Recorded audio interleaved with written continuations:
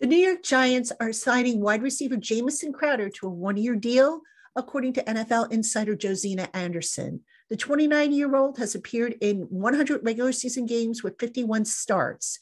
He spent most of his career in the slot, and his best season came in 2016 as a member of Washington, when he logged career highs in receptions with 67, yards with 847, and receiving touchdowns with 7.